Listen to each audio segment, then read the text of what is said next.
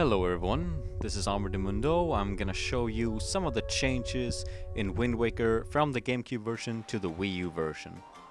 As you can see here, there is a trajectory on the cannon, so aiming and shooting will be a lot easier this time around.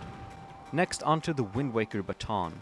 Now the first time when you start up a game and you play a song, a text box will pop up, you conduct the Wind's Requiem, and Link plays the song again, and then you get to choose your direction.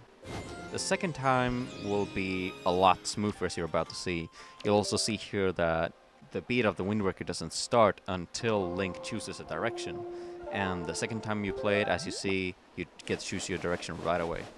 Now finally the camera. We've reported on this before, but it's a lot of fun to use, and you can change the mode into a self-photo mode, take pictures of yourself, and share it on Miiverse.